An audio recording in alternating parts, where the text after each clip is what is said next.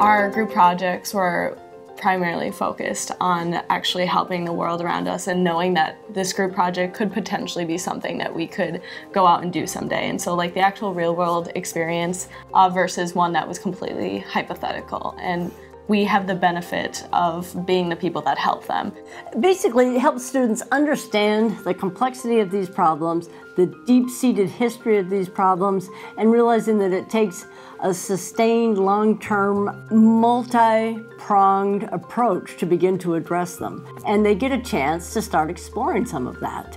What made GCC unique is that it brought on students from everywhere, people from different departments, and in my group specifically, we had nursing, 2 pre-meds, and 2 psychology majors. The benefit of the interdisciplinary nature is basically we teach the course from a One Health perspective, and One Health really being that intersection between human, animal, and environmental health, which essentially looks at the complexity of health problems.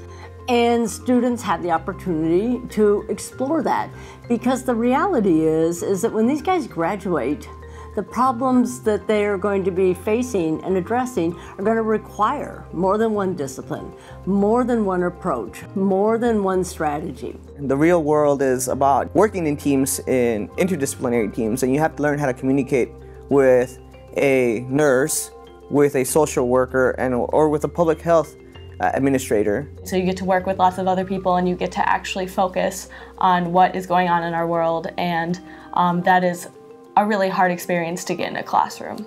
It really is a combination of lived experience, theoretical information, history of complex problems, and real-world concrete problem solving, all in one course.